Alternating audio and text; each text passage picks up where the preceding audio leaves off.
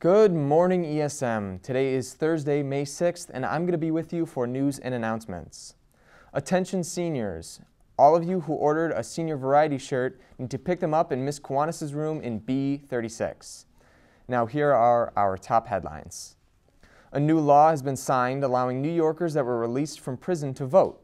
Previously, prisoners that were released would have to wait a long period of time before being able to vote. Now, as soon as they are free, they can head straight to the polls and cast their votes. On Wednesday, a 24-year-old University of Kentucky student named Gabby Smith, a second-year medical student, was found dead at the bottom of a 150-foot cliff in Red River Gorge. The student went missing after she went hiking 2 days ago and didn't return home. Search and rescue were able to ping her phone and discover her body. During the coronavirus pandemic, there's an urgent need for blood donors. On Friday, May 7th, which is tomorrow, the fire department on Howlett Hill Road, right outside of Fairmount, will host a blood drive from 12 p.m. to 6 p.m. It will be in partnership with the American Red Cross. Pre-registration will be required.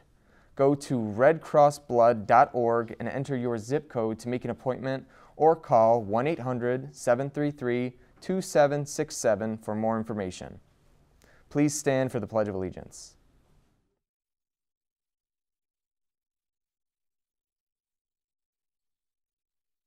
I pledge allegiance to the flag of the United States of America and to the republic for which it stands, one nation under God, indivisible, with liberty and justice for all.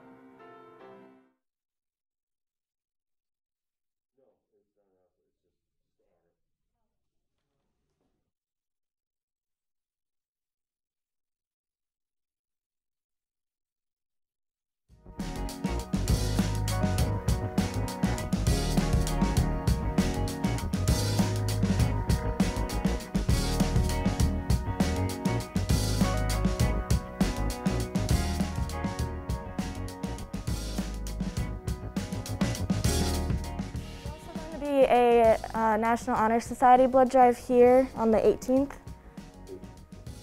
So stay tuned for more information. The weather this week is going to stay pretty mild with some cold temperatures staying with a high around 50 today and some more rain later in the week.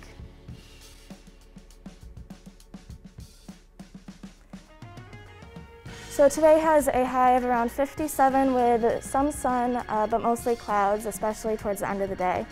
Friday is going to be a little colder, and then this weekend we're going to have highs in the low 50s with that rain continuing.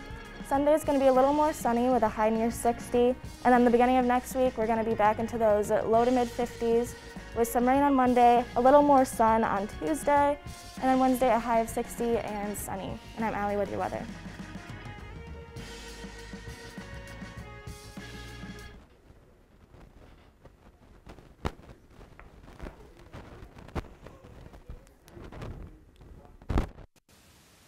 Because of the pandemic, many classes have had their regions canceled, but not all were canceled by New York State.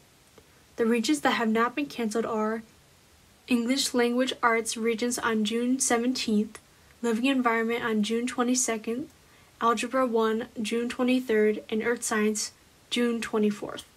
If you are taking any of those classes, make sure to ask your teacher what time you'll need to show up at the school.